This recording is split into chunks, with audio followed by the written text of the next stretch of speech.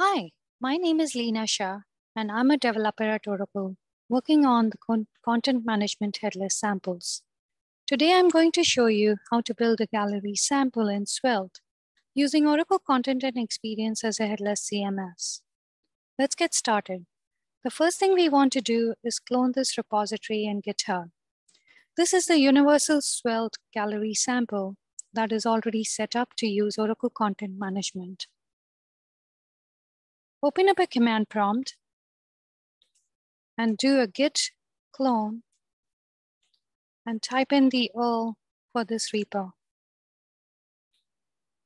Now switch over to the newly created directory.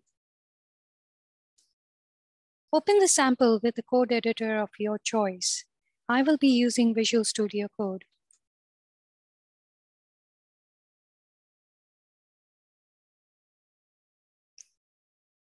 Now open a new terminal. The first thing we want to do is install the dependencies for this project. So type in npm install. Now, while the dependencies are getting installed, let's take a look at some of the files for this sample. Note the package.json file. It has a number of scripts for building and starting the sample. The dependencies section lists all the dependencies the sample has. Note the dependency on the content management SDK. You will also notice a dependency on rollup, as this sample is using rollup as the JavaScript bundler. The rollup configuration can be found in the rollup.config.js file. Let's also take a look at the .env file, which is a configuration file. We use environment variables to store configuration information about the Oracle Content Management Server. The server that is listed in the server_URL is a public Oracle Content Management Server. The channel token is what will be used by Svelte to authenticate into our Oracle Content Management instance. One thing that's really important is to ensure that you configure your cross-origin resource sharing to avoid any distributed denial of service attack. It's best not to check this information in as part of your source control code because attackers may use it to attempt to access your instance. Now that the dependencies are installed, let's start a build. Type in npm run build.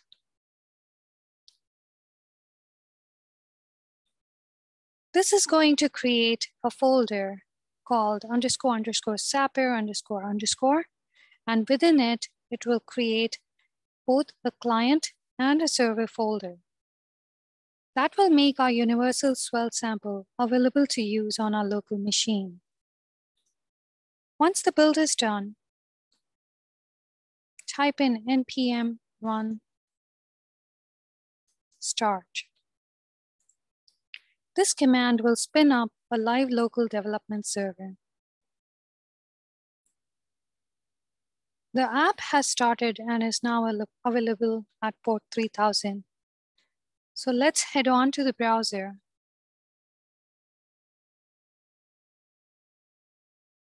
And see the sample in action.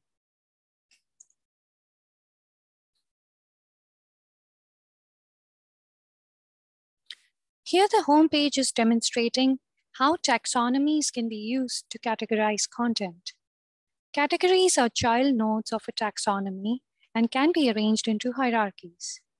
For our sample, we want to show all available categories.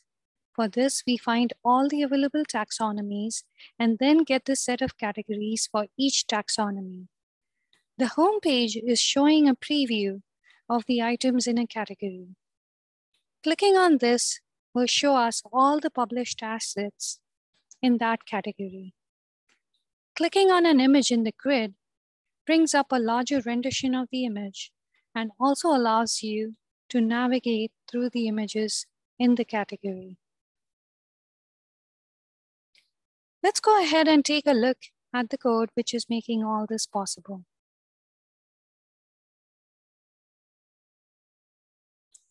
All of the source code for this sample resides in the source folder.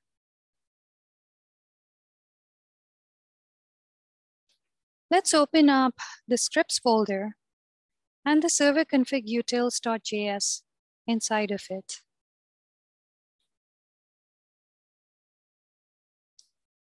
Note that the first line imports the delivery clients from the content management SDK. In this file, you will also find a method to get a client. One of the things this file does is to instantiate a new client that will enable one to access the content that is stored in the Oracle Content Management Server. Here we are using the environment variables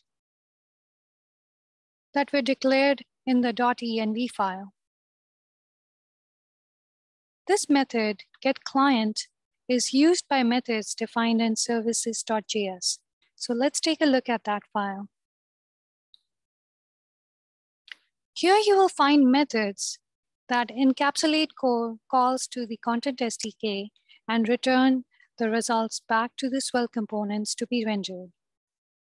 For example, here's a method that uses the content SDK to make calls to fetch items for the specified category.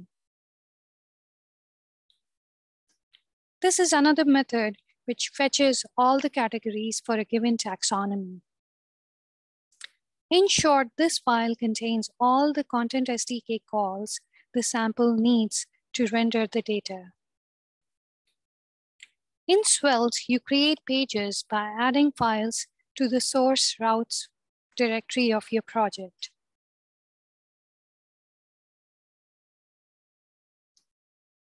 These will be server rendered so that a user's first visit to your app is as fast as possible, and then a client-side app takes over. The file name determines the route. In our sample, we want to provide two routes: the home page, which shows a list of image categories, and the image grid page, which displays all the items for a given category. The source routes index.svelte file serves the home page, and the source routes category slug.svelte serves the page for the specified category. Dynamic parameters are encoded using the square brackets. Let's take a look at index.svelte. In Svelte, components are defined in a file with the .svelte extension and can contain three optional blocks: one for JavaScript, one for HTML, and one more for component styles in a style element. As we can see here, this component imports the API from services.js. This method is then used in the preload function defined in the script block. The data that is obtained is then rendered in the HTML block.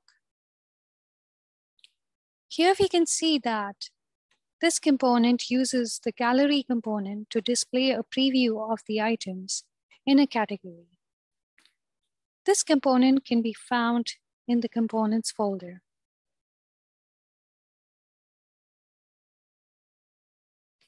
When you click on a category, the request is handled by the component located under the category folder. The preload function here calls the method from services.js, passing in the category ID obtained from the request URL. Let's revisit the gallery sample in the browser.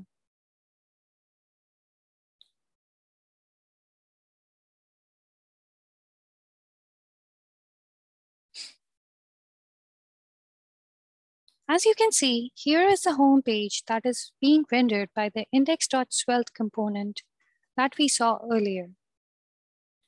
A click on this preview will make a request for items in a specific category, which is handled by the component defined in category/slug.svelte component. This page makes a request for all the items that belong to that category. Well, that's it from my end. Thank you for watching this video about how you can use Svelte in conjunction with Oracle Content Management as a headless CMS to build and implement a gallery app. You can find more samples like this on our headless Oracle Content Management documentation pages. Have fun building.